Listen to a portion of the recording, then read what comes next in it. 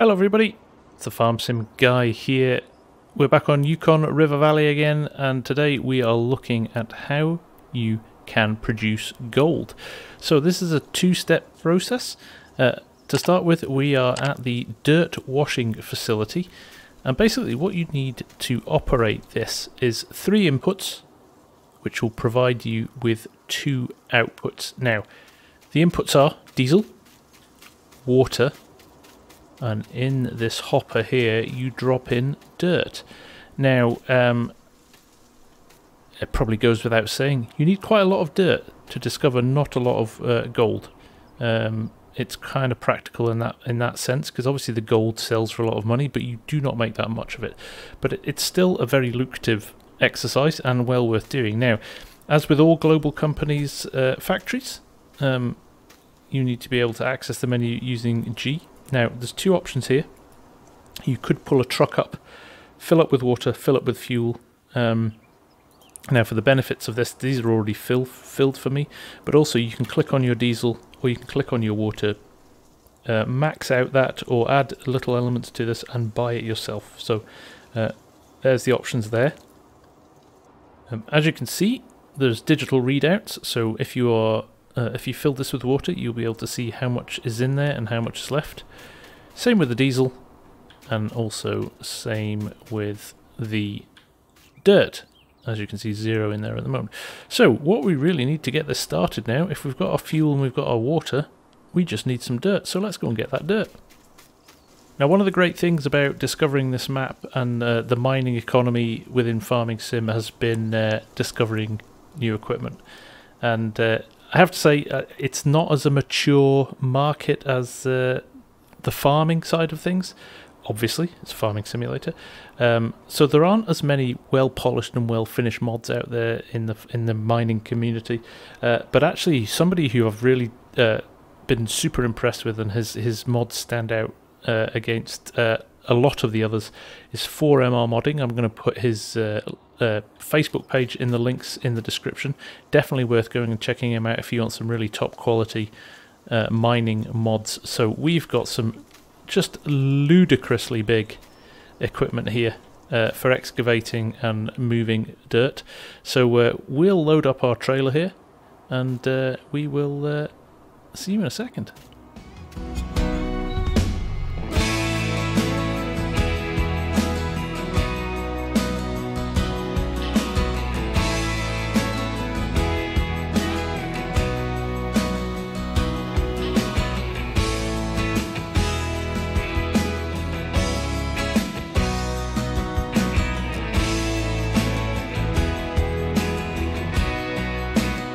So there you go. Still getting used to that. It's a bit of an art form working that with my controls. But now that's done, we can jump into this thing, which carries, I kid you not, 300,000 litres. So there we go. We're running it back from the excavator here. Now, it does not tip straight into the hopper, as you may not be surprised due to the size of it. What we can do is unload it here, and we will have a digger that will remove it for us. So let's unload this. This thing's massive, I swear. I put a picture of this next to a quad track in our Discord, and it raised quite a few laughs. So like I said, not ideal that you can't tip it straight into the hopper. Now, you could use a conveyor belt here, I guess, but we're just using another digger here. Using this lovely cat model again, another 4MR modding mod, which is lovely. So we will drop this into here, and it will fire up the washer. So we'll just put another load in here as well. So there we go. We can see we've got some dirt in there, 50,000 litres. We have our fuel. We have our water. You can hear this running now. Now, we have tested this already, so the outputs you get from here are tailings, which is what you see here. Now, this is used in concrete and cement production, so we've got factories for both of those on the map here. So Again, the outputs are usable elsewhere. And the other thing is concentrate. Now, I've run a few tests on this before I've done this video, but what I'm going to do now, what you need to do with global companies is you need to spawn the concentrate when it's done. So if you go into the dirt wash plant, open the overview menu, there is your outputs, and it will tell you how much is there. So you can click maximum, as what we've done there, or you can remove. What we'll do is we'll just take one pallet for what we need now, because it's just a demonstration. Go back and you will see that you have your pallet of concentrate. Now if you look inside it, see the sparkles in there. There might be some gold in there. So 25,000 litres. What I will say with this, a little skid steer or a telescopic loader will not pick this up. This weighs a lot. 25,000 litres. So make sure you've got a suitable piece of equipment to pick it up.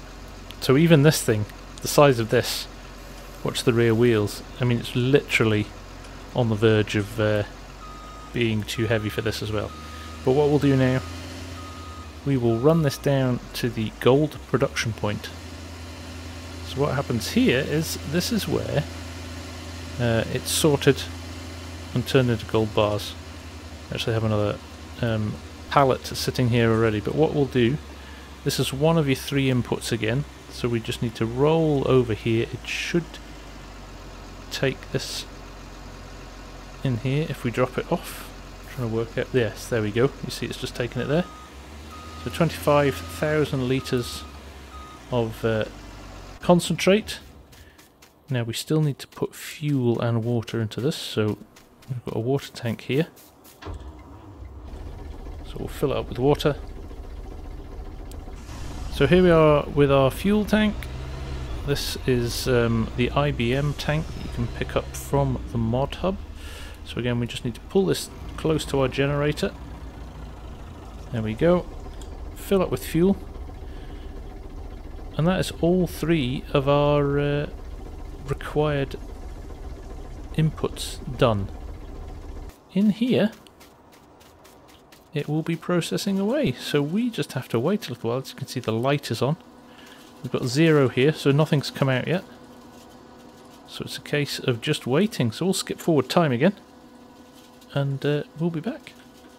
So there we go. We actually added another case of concentrate in here to speed things up a little bit, so you could see a little bit more. So there we go, 8,522 litres of gold. I'm not sure how they measure it in litres, but what we need to do now is need to go into global companies again, open the gold processor. It tells us what we've got here. Maximum, we don't have much, but that allows to spawn one pallet. Now if I go back here, there you go. 5,000 litres of gold. I don't know what that weighs. It's going to be interesting to see if this can pick it up. But there you go. That's how you create gold. Now just jumping into here, there's your gold price there. As you can see, per 1,000 litres, you can get some pretty good prices here. So 14, 12,000. You can sell at a number of places. Now the nearest place we can sell is pallet sales. Now the price is probably the best one there. So we're going to take this pallet and we're going to sell it there just to see how much we get for a load, for a full crate. Okay, so here we are. We're just arriving at pallet sales. We'll head down here.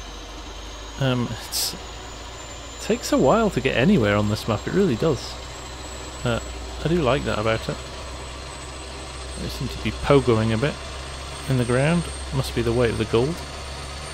But we'll pull in here, and I just want to demonstrate just how much money you get. So there is a sawmill here, as per the one we've done in our other video.